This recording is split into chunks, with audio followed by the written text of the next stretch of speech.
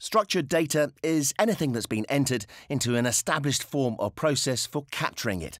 Think of the fields you've been asked to fill out when ordering something from an online store, or employee records entered into a database intended to track whatever qualities your company wants to remember.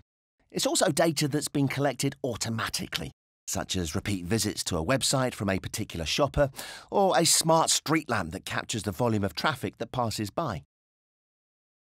This data can be easily searched by an algorithm, which is simply a kind of program that solves a problem through a specific set of operations. So you can, quite literally, tell it where to look and what to compare, whether you're interested in numbers or words. It's the relational capacity of structured data, the ability to make apples-to-apples comparisons, that makes it useful. Chances are that your company possesses lots of this data, especially as it relates to your customers, which is why big data is used so often by marketers. Unstructured data is quite simply everything else. Emails are unstructured data, as are text messages. The information contained in a video or audio recording is unstructured, and so far actually impossible for consumers to search.